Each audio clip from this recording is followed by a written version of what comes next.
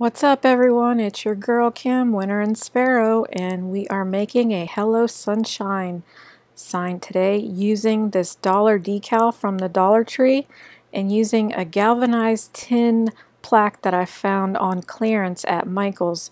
I'm not sure if they have them anymore, but I do know they have the regular silver galvanized signs that you can find for about $5 at Michael's, or check the craft store in your area. But to make this, I am going to cut the sign in half so it fits on my plaque, and I'm going to pull out my ruler to try to get the hello part of it straight on my sign.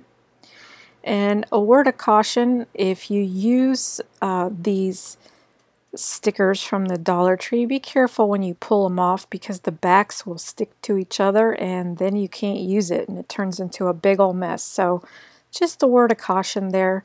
Ask me how I know this could happen. Yeah, done it. So once you apply the sticker decal, you want to smooth it out using your fingers, get rid of any air bubbles. Now I cut around my sunshine piece so I can see where I want to place it.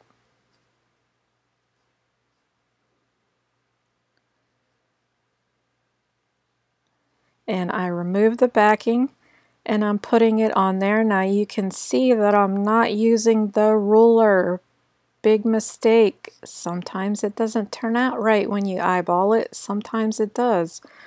Well, in this case, it didn't turn out right. So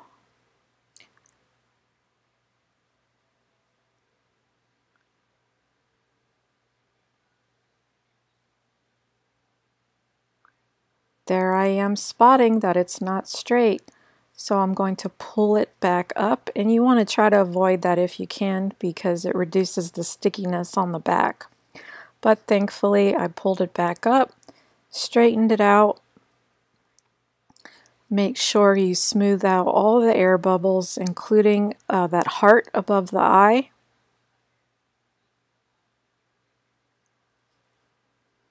And that part's done. Now I'm taking a plumbing clamp, and it's not shown in the video, but you can use either super glue or you can drill a screw in there to hold it, but you're going to need this for your mason jar.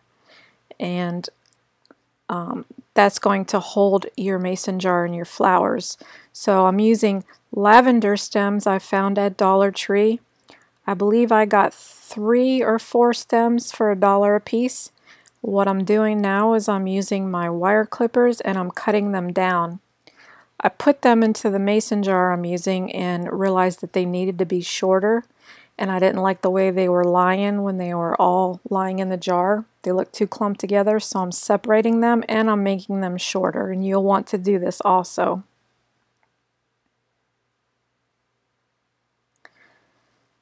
Now we move on to the ribbon. This is optional, but I like adding that farmhouse style of burlap ribbon.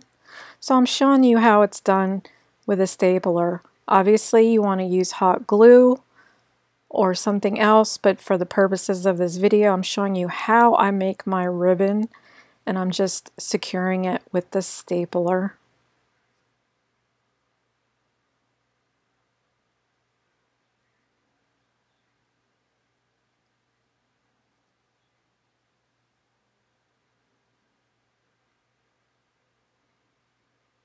And I am using wired ribbon for this. It gives me the ability to fluff out the ribbon bows, and it hangs a lot nicer than regular burlap ribbon. And this is going to be the tail that goes in the back. You just attach that. If you find it is too long, if you don't like the way it looks or it's cut, use your scissors and cut it at a different angle, cut it shorter, however you want. See how easy that ribbon was? If you need to go back and watch the video, go ahead and go back. So now we put everything together. Lavender in the jar, The burlap ribbon is glued onto the mason jar. Jar is attached with the plumbing clamp. You can, like I said, use a drill or use super glue. And now we can change those flowers out for the season or holiday. We don't have to leave lavender in there. And look at how cute it looks. And it only took us about 6 easy steps. I hope you enjoyed this. Thanks for watching, you guys. I really appreciate it.